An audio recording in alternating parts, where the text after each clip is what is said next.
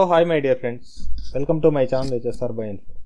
Friends, ఈ రోజు మనం డిస్కస్ చేయబోతున్న ఇంపార్టెంట్ కాన్సెప్ట్ ఏంటంటే చూడండి, important questions of SKU microbiology. ఎస్పెషల్గా ఈ ఎస్కేయు మైక్రోబయాలజీకి సంబంధించింది యాక్చువల్గా ఏంటంటే బేసిక్గా అన్ని యూనివర్సిటీస్కి కామన్ సిలబస్ అనుకునేసి ఇంతకుముందు ఒక వీడియో అప్లోడ్ చేయడం జరిగింది. దాంట్లో ఎస్కేయుకి తప్ప మిగతా యూనివర్సిటీస్కి అన్నిటి కూడా కామన్ సిలబస్ ఉంది except SKU.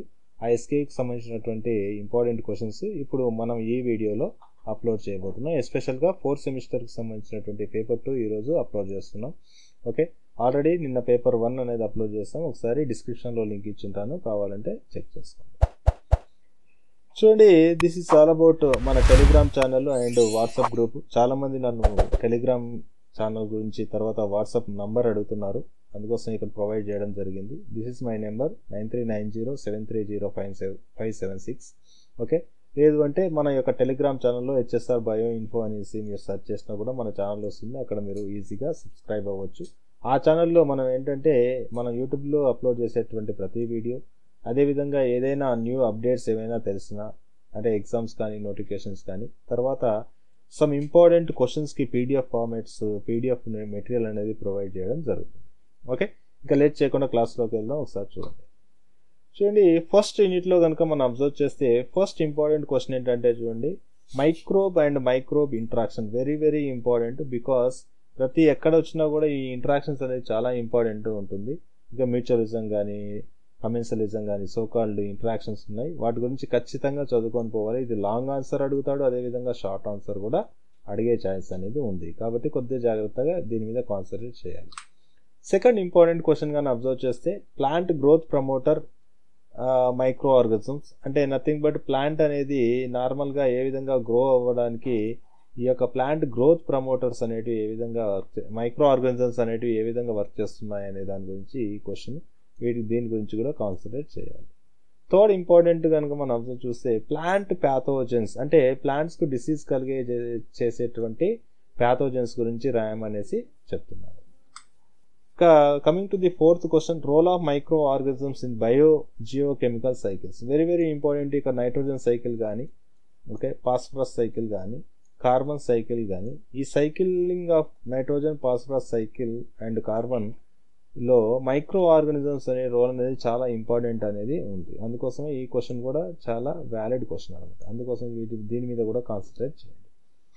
Coming to the unit 2 కనుక మనం ఒకసారి అబ్జర్వ్ చేస్తే యూనిట్ 2లో ఉన్నటువంటి ఫస్ట్ ఇంపార్టెంట్ క్వశ్చన్ ఏంటంటే చూడండి, microbes in degeneration of జీనోబయోటిక్స్. జీనోబయోటిక్స్ని degenerate చేయడం లోపల ఎలాంటి మైక్రో ఆర్గానిజమ్స్ యూజ్ చేస్తున్నారు, ఏ విధంగా అవి హెల్ప్ చేస్తున్నాయి అనే దాని గురించి రాయాలి. Okay, next second important question కనుక ఒకసారి అబ్జర్వ్ చేస్తే MPN test used for identification of microbes in drinking water. Drinking water లోపల ఎస్పెషల్గా మైక్రోబ్స్ ఉంటాయి, వాటిని ఐడెంటిఫై చేయడం కోసం ఒక టెస్ట్ అనేది ఇక్కడ చెప్తున్నాను, that is called as MPN test. ఈ MPN టెస్ట్ ఏ విధంగా యూజ్ చేస్తే దాని ప్రిన్సిపల్ ఏంటి, ఏ విధంగా ఐడెంటిఫై చేస్తారనే దాని గురించి మీరు డిస్కస్ చేస్తే సరిపోతుంది. Coming to the third important, సిమిలర్గానే ఇదే డ్రింకింగ్ వాటర్లో ఉన్నటువంటి మైక్రోబ్స్ని ఐడెంటిఫై చేయడం కోసం మెంబ్రెయిన్ ఫిల్టర్ టెక్నిక్ అనేది ఒకటి ఉంది, టెస్ట్ అనేది ఒకటి ఉంది. దీన్ని యూజ్ చేసేసి ఏ విధంగా identification of microbes in drinking water అనేది చేస్తారనేది మీరు తెలుసుకొని పోతే సరిపోతుంది. ఈ రెండు క్వశ్చన్స్ కూడా కొంత ఇంపార్టెంట్ క్వశ్చన్స్, బేసిక్ ఎందుకంటే రెగ్యులర్గా మనం యూజ్ చేస్తున్నటువంటి మేజర్ కాన్సెప్ట్ కాబట్టి వీటి గురించి కొద్దిగా కాన్సన్ట్రేట్ చేయండి. Coming to the fourth important question observe చేస్తే role of microbes in solid and liquid waste management. ఇక్కడ ఏంటంటే లిక్విడ్ అండ్ సాలిడ్ వేస్ట్, ఏదైతే లిక్విడ్ వేస్ట్ ఉందో సాలిడ్ వేస్ట్ ఉందో ఆ లిక్విడ్ వేస్ట్కి సాలిడ్ వేస్ట్ని ఏ విధంగా మనము దాని యొక్క కంటామినేషన్ కానీ దాని నుంచి వచ్చేటువంటి డిసీజెస్ని కానీ తగ్గించడానికి వాటిని డీకంపోజ్ చేస్తాం. ఆ డీకంపోజ్ చేయడం లోపల ఈ యొక్క మైక్రో ఆర్గానిజమ్స్ అనేటివి హెల్ప్ చేస్తున్నాయి. అంటే సాలిడ్ వేస్ట్ని డీకంపోజ్ చేయడంలో కానీ లిక్విడ్ వేస్ట్ని డీకంపోజ్ చేయడం లేదంటే లిక్విడ్ని ప్యూరిఫై చేయడంలో కానీ మైక్రోబ్స్ అనేటివి హెల్ప్ చేస్తున్నాయి. ఏ విధంగా హెల్ప్ చేస్తున్నాయి అనే దాని గురించి రాయాలి. ఎస్పెషల్గా దీనిలో కూడా 2 రకాలు ఉన్నాయి. ఏరోబిక్ ప్రాసెస్ ఒకటి ఉంది, తర్వాత ఎనరోబిక్ ప్రాసెస్ ఉంది. ఆక్సిజన్ సమక్షంలో జరిగే ప్రాసెస్ ఏ విధంగా ఉంది, anaerobic condition nothing but oxygen లేని సమక్షంలో ఏ విధంగా ఉంది అనే దాని గురించి రాస్తే సరిపోతుంది. Okay, this is the unit 2. Unit 3 గాన మనం అబ్జర్వ్ చేస్తే ఫస్ట్ ఇంపార్టెంట్ క్వశ్చన్ ఏంటంటే microbial screening test. Okay, మైక్రోబ్స్ని screen చేస్తూ ఉంటారు, ఎలాంటి టెస్ట్లు ఉన్నాయి, ఏ విధంగా ఇచ్చారనేది మన సిలబస్ క్లియర్గా ఇచ్చినారు. ఓకే, కొద్దిగా డెప్త్గా చూస్తారంటే మీకు తెలుస్తూ ఉంటుంది. నెక్స్ట్ ఇంపార్టెంట్ క్వశ్చన్ చూడండి ఒకసారి, importance of primary and secondary metabolites of microbes. Okay, ఈ ప్రైమరీ సెకండరీ మెటబాలైట్స్ అనేది చాలా చాలా ఇంపార్టెంట్. ఈ సెకండరీ మెటబాలైట్స్ అనేవి ప్రైమరీ కన్నా చాలా ఇంపార్టెంట్. యాక్చువల్గా ప్రైమరీ అనేది ఆ మైక్రో ఆర్గానిజం తన యొక్క గ్రోత్ కోసం ప్రొడ్యూస్ చేసుకుంటుంటే ఆ గ్రోత్ జరుగుతున్నప్పుడు కొన్ని అన్ఫార్చునేట్ కండిషన్స్కి అగైనిస్ట్గా సెకండరీ మెటబాలైట్స్ ప్రొడ్యూస్ చేస్తే ఆ సెకండరీ మెటబాలైట్స్ని మనము హ్యూమన్స్ అనే వాళ్ళు యూజ్ చేసుకుంటున్నారు. కాబట్టి ఇవి చాలా చాలా ఇంపార్టెంట్. సెకండరీ మెటబాలైట్స్ ఏంటి, ఆ మైక్రోబ్స్లో ప్రొడ్యూస్ అవుతున్నటువంటి సెకండరీ మెటబాలైట్స్ ఏంటి, వాటి యొక్క ఇంపార్టెన్స్ ఏంటి అనే దాని గురించి డీటెయిల్గా రాయాల్సి ఉంటుంది. థర్డ్ ఇంపార్టెంట్ క్వశ్చన్ కానీ అబ్జర్వ్ చేస్తే, ఇండస్ట్రియల్ ఇంపార్టెన్స్ ఆఫ్ సాకరోమైసిస్ సెర్వేసియా. ఈస్ట్ అనేది ఇది చాలా చాలా ఇంపార్టెంట్. మన బ్రెడ్స్ వాటిలలో చాలా వాటిలో యూజ్ చేస్తున్నాం. ఇండస్ట్రియల్ ఇంపార్టెన్స్ ఏ విధంగా సాకరోమైసిస్ సెర్వేసియా అనే ఒక ఆర్గానిజం అనేది ఇండస్ట్రీ లెవెల్లో ఏ విధంగా యూజ్ చేసేసి హై అమౌంట్ లోపల ప్రొడక్ట్ అనేది తయారు చేస్తున్నారు అనే దాని గురించి రాస్తే సరిపోతుంది. Coming to the fourth important question, industrial importance of Aspergillus niger. ఈ ఆస్పర్జిల్లస్ నైగర్ కూడా చాలా చాలా ఇంపార్టెంట్ రోల్ అనేది ప్లే చేస్తుంది high production of industrially important products లోపల. కాబట్టి this is also very important question. Coming to the fifth important and last one in the unit 3, industrial importance of streptomyces greases. Streptomyces greases. Okay, కొద్దిగా జాగ్రత్త ఇది దీన్ని గుర్తుపెట్టుకోవాలి. ఈ యొక్క మూడు ఏవైతే ఆర్గానిజమ్స్ ఉన్నాయో అవి మూడు ఆర్గానిజమ్స్ యూజ్ చేసి ఇండస్ట్రీ లోపల డిఫరెంట్ కైండ్స్ ఆఫ్ ప్రోడక్ట్ అనేది రెడీ చేస్తున్నారు. వాటి గురించి మనం డీటెయిల్గా తెలుసుకోవాలి. సో ఇది unit 3. Coming to the unit 4 కానీ అబ్జర్వ్ చేస్తే, యూనిట్ 4 లోపల చూడండి మొత్తం ఫర్మెంటేషన్ గురించి ఉంటుంది. ఫర్మెంటేషన్లో ఫస్ట్ ఇంపార్టెంట్ క్వశ్చన్ ఏంటంటే టైప్స్ ఆఫ్ ఫర్మెంటర్స్. ఓకే, ఈ టైప్స్ ఆఫ్ ఫర్మెంటర్స్ లోపల రకరకాలైనటువంటి ఫర్మెంటర్స్ ఏమున్నాయి, ఆ ఫర్మెంటర్స్ని మనం ఏ విధంగా యూజ్ చేస్తున్నాం అనే దాని గురించి, different kinds of ఫర్మెంటర్స్ for different purposes అనేది మనం యూజ్ చేస్తున్నాం. వాటి గురించి అన్నీ రాసే సరిపోతుంది.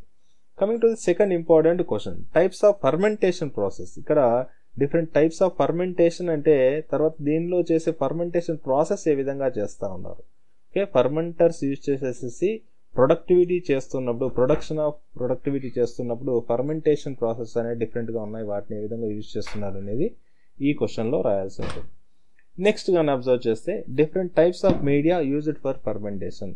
ఇక్కడ this is the most important point. ఏంటంటే ఏదైనా ఫర్మెంటేషన్ చేయడానికి యాక్చువల్గా ఒక ఫర్మెంటర్ కావాలి, తర్వాత దానిలో యూజ్ చేసేటువంటి మైక్రో ఆర్గానిజం కావాలి. ఆ మైక్రో ఆర్గానిజం గ్రోత్ అయ్యేసి ప్రొడక్ట్ రావాలి అంటే ఖచ్చితంగా దానికి ఒక మీడియా అనేది అవసరం. ఆ మీడియా ఏంటి అనేది ఇక్కడ different types of medias use చేస్తున్నారు, వాటి గురించి రాయాల్సి ఉంటుంది. నెక్స్ట్ చూడండి, ఫోర్త్ ఇంపార్టెంట్ క్వశ్చన్ ఏంటంటే డౌన్ స్ట్రీమ్ ప్రాసెసింగ్ అనే దాని గురించి రాయమని చెప్తున్నాడు. ఈ డౌన్ స్ట్రీమ్ ప్రాసెస్ అంటే ఏంటి అంటే యాక్చువల్గా ప్రొడక్టివిటీ అనేది ప్రొడ్యూస్ చేసిన తర్వాత ఫర్మెంటర్ లోపల దాని తర్వాత వచ్చినటువంటి మీడియాలో ఉన్నటువంటి ఆ యొక్క ప్రోడక్ట్ ఏదైతే ఉంటుందో ఆ ప్రోడక్ట్ని సపరేట్ చేయడం కోసం డిఫరెంట్ టెక్నిక్స్ యూజ్ చేస్తాం. ఆ డిఫరెంట్ టెక్నిక్స్ ఏంటి అంటే యూజ్ చేసేసి ప్రోడక్ట్ని సపరేట్ చేయడాన్ని ఏమంటారంటే డౌన్ స్ట్రీమ్ ప్రాసెసింగ్ అనేసి చెప్తున్నారు. కమింగ్ టు ది యూనిట్ 5 కన్నా లాస్ట్ చూస్తే, microbial cells as a food, ఎస్పెషల్గా సింగిల్ సెల్ ప్రోటీన్స్ అనేవి వెరీ వెరీ ఇంపార్టెంట్. ఏ విధంగా ఈ మైక్రోబియల్ సెల్స్ అవి వీటిని యూజ్ చేసేసి మన సింగిల్ సెల్ ప్రోటీన్స్గా యూజ్ చేస్తున్నాం, వాటి గురించి రాస్తే సరిపోతుంది. సెకండ్ ఇంపార్టెంట్ క్వశ్చన్ చూస్తే, microbial production of citric acid. అంత ప్రొడక్టివిటీ ఉంది, ప్రొడక్షన్ ఏ విధంగా చేస్తారు అనేది, సిట్రిక్ యాసిడ్ని ఏ విధంగా ప్రొడ్యూస్ చేస్తారు, ఎలాంటి ఫర్మెంటేషన్ ప్రాసెస్, ఎలాంటి డౌన్ స్ట్రీమ్ ప్రాసెసింగ్, ఇవి మూడే ఉంటాయి. లాస్ట్ యూనిట్లో చదువుకున్న దానికి కంటిన్యూషన్ అనమాట. So this is the second important question. Third గాని అబ్జర్వ్ చేస్తే, microbial production of ethanol. Okay, ethanol అనేది చాలా ఇంపార్టెంట్. ఖచ్చితంగా ఈ క్వశ్చన్ అడిగే ఛాయిస్ ఉంది. బికాజ్ మనం రెగ్యులర్గా యూజ్ చేస్తున్నటువంటి శానిటైజర్లో యూజ్ చేస్తున్నటువంటి లిక్విడ్ ఏంటంటే ఇథనాల్. ఈ ఇథనాల్ 70%లో కనుక మనం యూజ్ చేస్తే ఖచ్చితంగా అన్ని ప్యాథోజెనిక్ ఆర్గానిజమ్స్ చనిపోతాయి అనేసి వెల్ ప్రూవ్డ్. కాబట్టి దీన్ని మనం శానిటైజర్లో యూజ్ చేస్తున్నాం. రీసెంట్గా కోవిడ్ వల్ల ఇది ఎక్కువ యూజ్ చేస్తున్నాం కాబట్టి ఈ క్వశ్చన్ వచ్చే ఛాయిస్ ఉంది. కొద్దిగా జాగ్రత్త చదువుకొని. నెక్స్ట్ చూడండి, microbial production of penicillin. Okay, microbial production of penicillin గురించి చాలా చాలా ఇంపార్టెంట్. ఈ పెన్సిలిన్ ఏ విధంగా ప్రొడ్యూస్ చేస్తారు మైక్రోబ్స్ యూజ్ చేస్తే అనేది, this is also very very important. Coming to the last question ఏంటంటే microbial production of amylase. Amylase enzyme very essential for the break down of starch. Okay, స్టార్చ్ని కనుక మనం amylase అనే ఎంజైమ్తో react చెందిస్తే amylase plus అమైలోపెక్టిన్గా ఇది convert చేస్తుంది, అంటే digestion లోపల involve అవుతుంది. దాన్ని ఏ విధంగా ప్రొడ్యూస్ చేస్తున్నారు, మైక్రోబ్స్ని యూజ్ చేసి అమైలేజ్ ఏ విధంగా ప్రొడ్యూస్ చేస్తున్నారు అనేది క్వశ్చన్.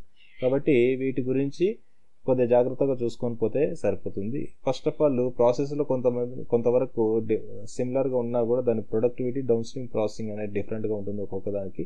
ఓకే, సిట్రిక్ యాసిడ్ ఇది ఒక యాసిడ్, ఇథనాల్ వచ్చేసేసి పెన్సిలిన్ వచ్చేసి యాంటీబయాటిక్, అమైలేజ్ ఎంజైమ్. ఇక్కడ ఏంటంటే డిఫరెంట్గా ఇచ్చినాం. సిట్రిక్ యాసిడ్ అనేది ఇక్కడ ఏంటంటే మనకు యాంటీ ఆక్సిడెంట్, ఇథనాల్ అనేది లిక్విడ్ ఆల్కహాల్, పెన్సిలిన్ అనేది యాంటీబయాటిక్, అమైలేజ్ అనేది ఎంజైమ్. అంటే డిఫరెంట్ కైండ్స్ ఆఫ్ ఇచ్చినాం కాబట్టి వీటి గురించి ఖచ్చితంగా చదువుకొని పోవాలి. సో ఇది ఫ్రెండ్స్ మనకున్నటువంటి 5 యూనిట్స్లో ఉన్నటువంటి ఇంపార్టెంట్ క్వశ్చన్స్. ఈ ఇంపార్టెంట్ క్వశ్చన్స్ చదువుకొని పోండి.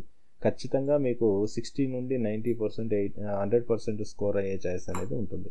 ఇక్కడ ఇచ్చిన క్వశ్చన్స్లో లాంగ్ ఆన్సర్స్ కవర్ అవుతాయి, అదేవిధంగా షార్ట్ ఆన్సర్స్ కవర్ అవుతాయి. 1 or 2 షార్ట్ ఆన్సర్స్ కవర్ కాకపోవచ్చు, బట్ మ్యాక్సిమం లాంగ్ ఆన్సర్స్ అన్నీ కూడా కవర్ అవుతాయి. Okay, this is all about. Thank you for watching and please do subscribe my channel and like the video if you like it. Okay, share to your friends. Thank you very much.